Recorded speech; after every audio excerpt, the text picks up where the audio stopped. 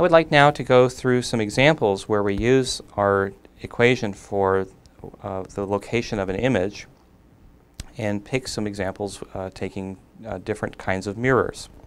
So if you remember, our starting equation here is 1 over p plus 1 over I is 1 over f. This relates the location of the object in front of a mirror to the location of its image and the focal length of the mirror. So I've drawn an example now with a flat mirror, or sometimes called a plane mirror. I've drawn a little object here standing in front of this mirror. It's a little arrow. It's the base of the arrow is sitting along the center axis, and the tip of the arrow is up there.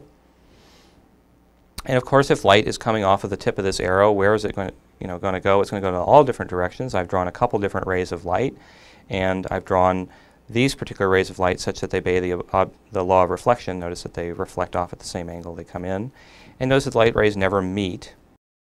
They instead, if I was an observer over on this side, they never meet at my eye, but they would appear to come from a common origin right there. And so in fact, this image is over on the V side. So if the I represents the distance from the mirror to the image, I can immediately anticipate mentally that I is a negative number. But we'll see that come out in this equation. Okay.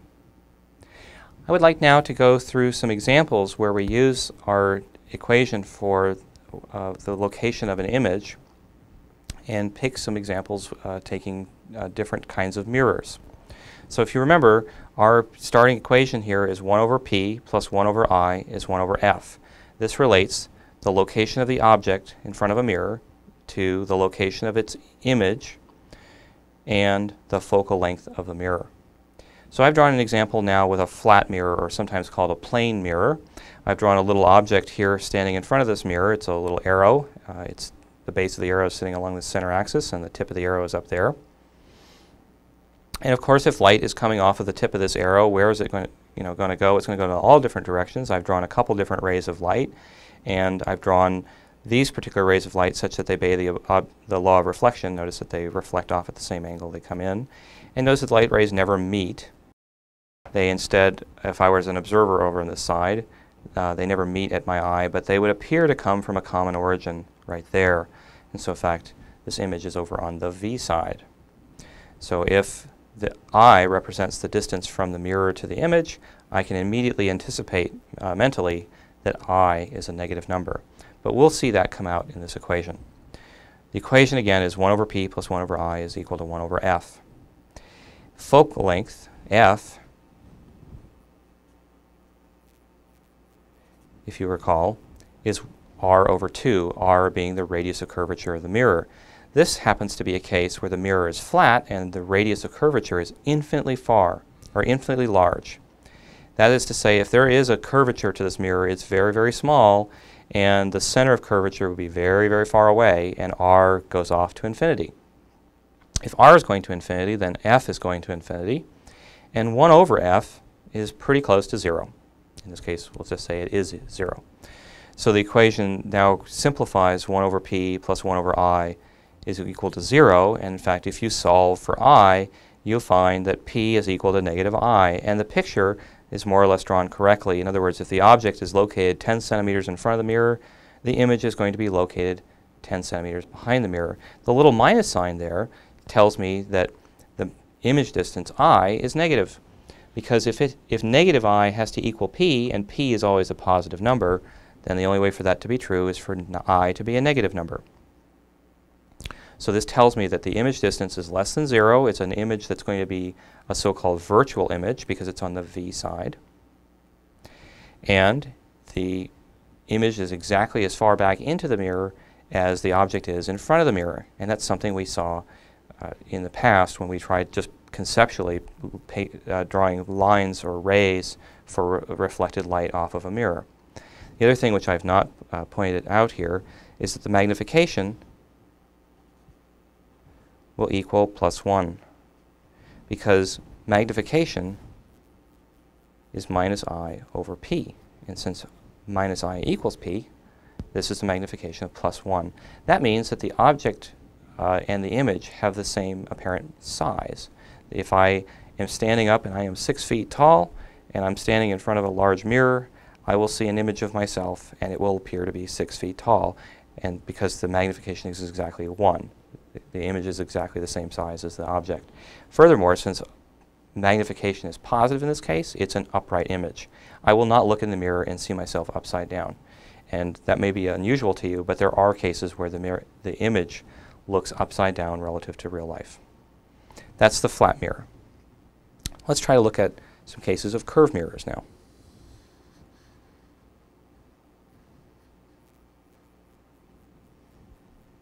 So here's an example of what is called a concave mirror, or think of something that's, again, caved in. If the object is placed on this side, and this is the shiny side of the mirror, then this is the R side, this is the V side. Again, we have to keep in mind everything in terms of signs, positive and negative, goes relative to what's on the R side and what's on the V side.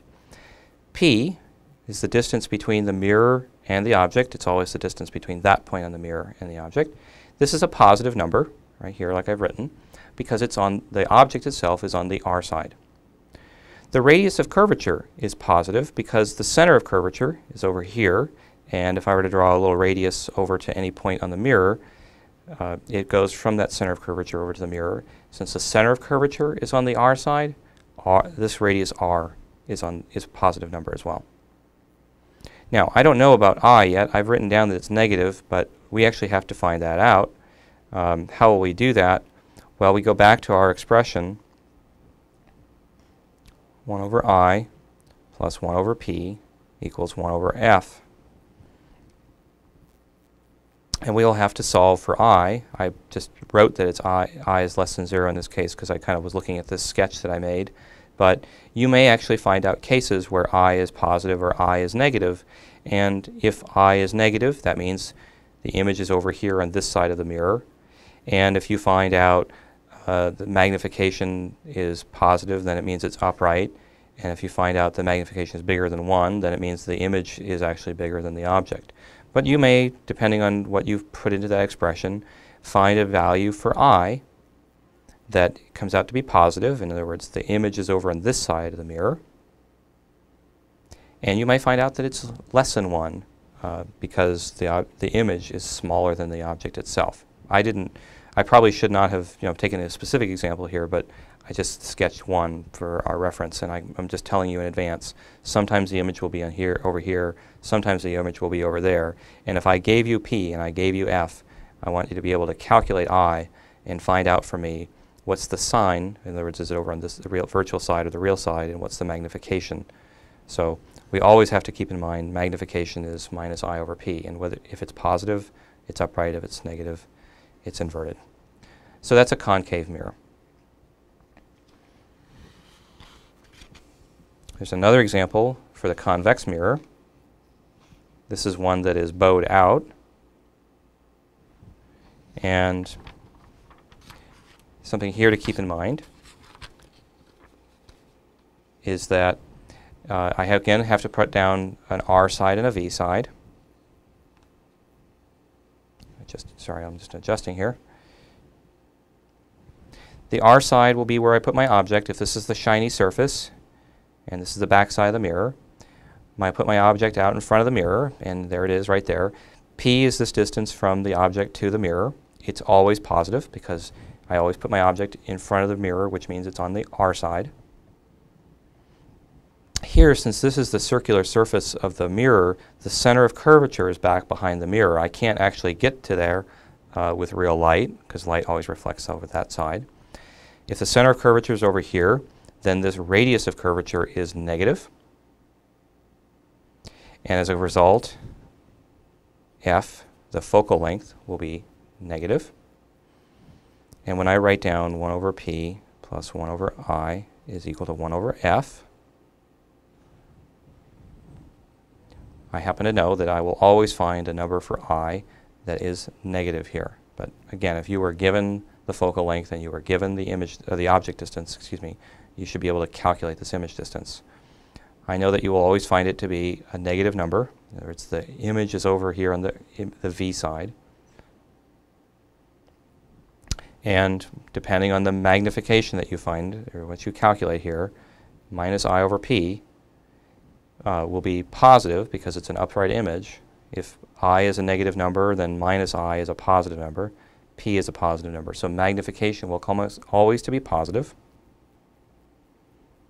And it's then up to us to calculate whether or not this magnification is a number bigger than 1 or less than 1. In other words, is the image bigger or smaller than the object? So these are the kinds of problems we'll be doing. We'll be doing calculations where we find out what the image distance is, and we'll be finding out if the image is bigger or smaller than the object. And as a result, at the same time, we'll also find out whether the image is inverted or upright with respect to real life. So I want to do some practice problems now where we try using these ideas on some specific examples.